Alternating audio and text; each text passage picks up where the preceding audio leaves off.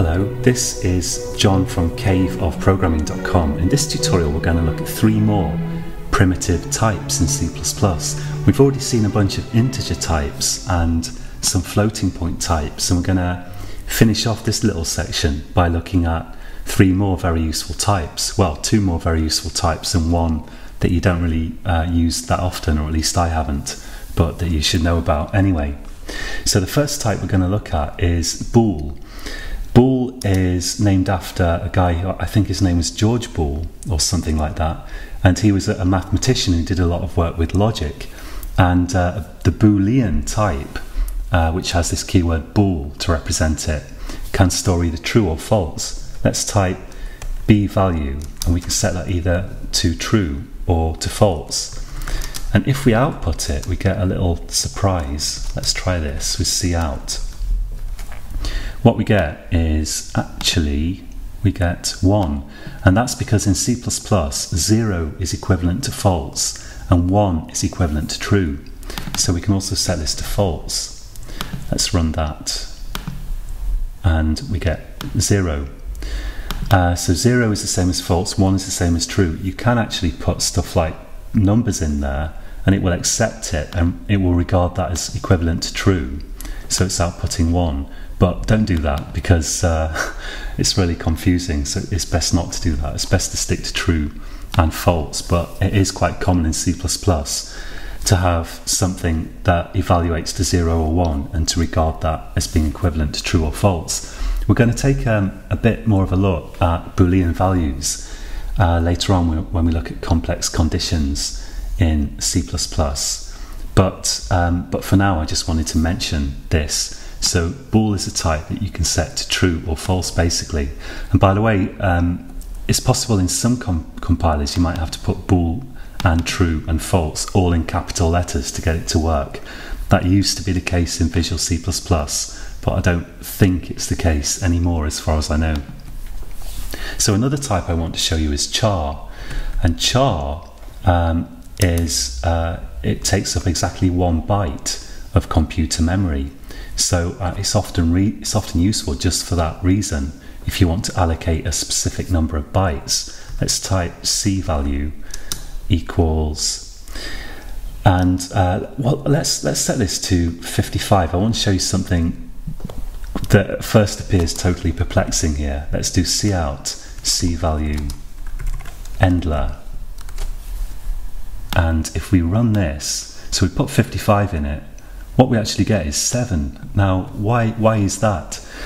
Well, char is kind of partly intended to represent single characters from something called the ASCII character set. So let's go to a browser here and let's type in ASCII. That should do it, ASCII, and we'll go to this ASCII table link, or we could go to Wikipedia. It doesn't really matter. Let's see what's at this link here. And we can see that, well, a byte can only represent 255 distinct values. We see here we've got a table of, well, this is a table of, by the looks of it, 127 different values. So those are like, yeah, plus we've got another bunch of weird characters here, up to 255. So each character that's commonly used in the Latin alphabet, like in American English or something, plus a bunch of other characters that are quite often used, have a position in this table. And if you output a char with cout, for example, if we put the number 55 in a char, we see that 55, that is the number that's used to represent the character 7. So not the number 7, but the actual character 7. So what's happening here is that we're putting 55 into it, the number 55, and it's outputting the character 7. So it's very common to actually put characters directly in here, although it is actually an integer type. And to get the actual ASCII value of a character in C++, the actual number of that character in the ASCII table. I'm not sure what ASCII stands for, I can never remember. American Standard Code for Information Exchange. There you go. Then what you do is, so we put the actual character in single quotes. So if I type 2 single quotes here and put 7 in there, and then I run this program, it's going to output 7. So it's really important to realize here that a 7 in single quotes is not the same as the number 7. This number 7 is literally a number. If we put it in single quotes like this, it's a character. It's a symbol that happens to have position 55 in the ASCII table. If we actually want to see the actual number of the actual position of this character in the ASCII table, we can put int here in cout just before C value.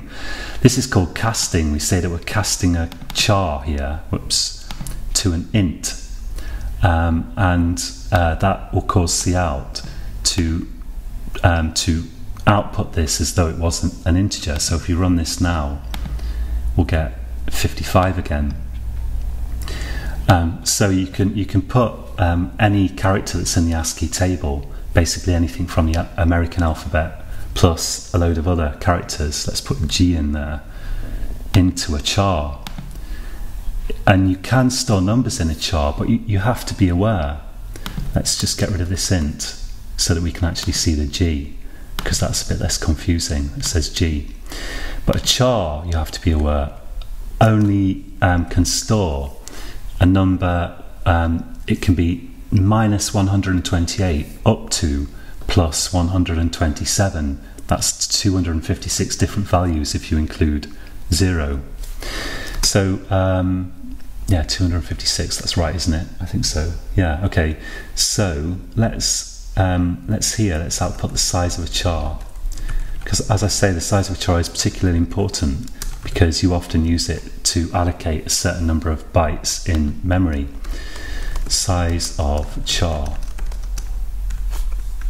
Let's try this and run that so we get it to build. Oh, we've got an error. What did I do wrong? So I've said, whoops, I should have put cout there, not char. Let's run this. So when it builds, the error goes away. So size of char is 1 byte, in other words, 8 bits. So you can only represent quite small numbers in that, from minus 128 to plus 127.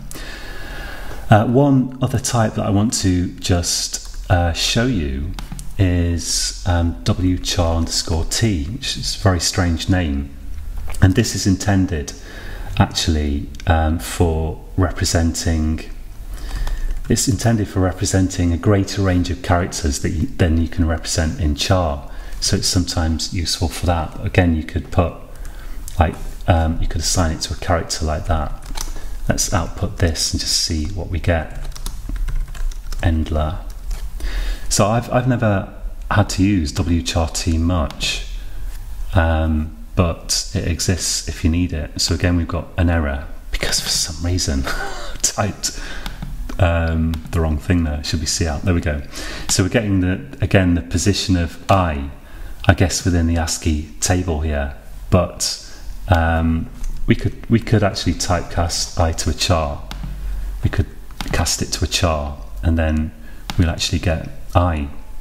But you can store more characters in wchar_t because it's the size of it's bigger than a char than you could in a char. So it's sometimes useful, I guess, if you're dealing with Unicode much and stuff like that. That's right here, wchar_t.